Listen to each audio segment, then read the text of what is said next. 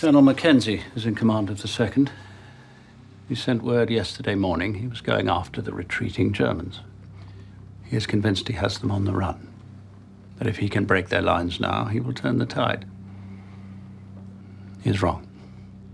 Colonel Mackenzie has not seen these aerials of the enemy's new line. Come around here, gentlemen. 3 miles deep, field fortifications, defenses, artillery, the like of which we've never seen before. The 2nd are due to attack the line shortly after dawn tomorrow. They have no idea what they're in for. And we can't warn them. As a parting gift, the enemy cut all our telephone lines. Your orders are to get to the 2nd at Kwasi Wood, 1 mile southeast of the town of Auguste. Deliver this to Colonel Mackenzie. It is a direct order to call off tomorrow morning's attack. If you don't, it will be a massacre. We will lose 2 battalions, 1,600 men, your brother among them.